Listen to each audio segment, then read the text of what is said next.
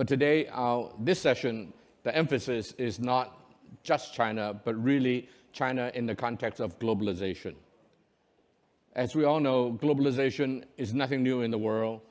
Historically, it goes up and down. Sometimes it is stronger, other times weaker. I'm reminded that 2,000 years ago at the Silk Road, which is today, if you want, the Chinese call them Belt and Road Initiative. I don't know what's the difference, about the same. The Silk Road 2,000 years ago was when there's a lot of trade interactions between China and the other East Asian countries, as well as a lot of Middle East and even all the way to Europe. So historically, 2,000 years ago, globalization was with us. Over time, it ebbs and flows.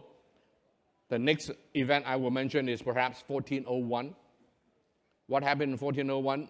A Chinese admiral, who, by the way, is of Islam background, he went all the way to East Africa and to the Gulf states. That was 1400-something. So that was another sign of the globalization of this world. 1453, when the Ottoman Empire took over Istanbul or Constantinople, the land link was somewhat cut, and hence the sea route began to flow again. And in 1492, when Columbus went to the New World, that was another step in the globalization, except that the ship that Columbus has was only about 20% that of Admiral Zheng He's from China 90 years before that. While the rest of the world was globalizing, China decided to go the opposite direction. And that was perhaps the beginning of the waning of the Chinese empire. It caused me to think, I cannot help but think, today who is the most anti-globalized country in the world? It is no longer China. China, after being part of globalization, closed up itself and now finally globalized again. China is today very much for globalization. It was only 2001 when they joined WTO. The rest of the world welcomed China to the globalized world. So this less than 20 years ago.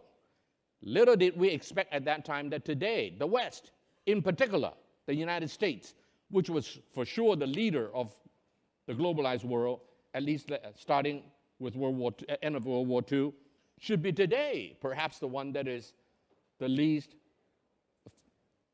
open to globalization. So these are all factors that are affecting us today, and I find it very, very amusing. Here, let me just say two other points. The first one is, a lot of people assume that America is for multilateralism, America is for globalization, America is a country that is for internationalization. Not so. Read American history. America, for the first 100-some years, if not 200 years, was close to 200 years, was very much an isolationist. It was really World War II that brought the United States to become the leader of the so-called globalization world. And so today, what we are seeing America first, as somebody mentioned earlier in the last session, what they are doing with the trade war, is America in some way going back to its old habit of isolationism rather than open to the rest of the world. So these are all issues that are confronting us today. And what will the world be like if America indeed moves more and more toward isolationism? What will happen to Europe? What role will China play? And that is the topic of our discussion here today. Will China, together with EU, perhaps also India, maybe Japan, become leaders in the globalization process? These are very interesting issues for us to address. So with that, I will first, I have two very distinguished guests here. You all know Mr. C.Y. Leung. He is a professional in his earlier life, and then he was very much involved in the drafting of the basic law that governed the return of Hong Kong to her motherland, China. and eventually he became the chief executive of Hong Kong for 5 years, ending about 2.5 years ago. And to my far left is Eric. Some of you may know Eric, but I doubt.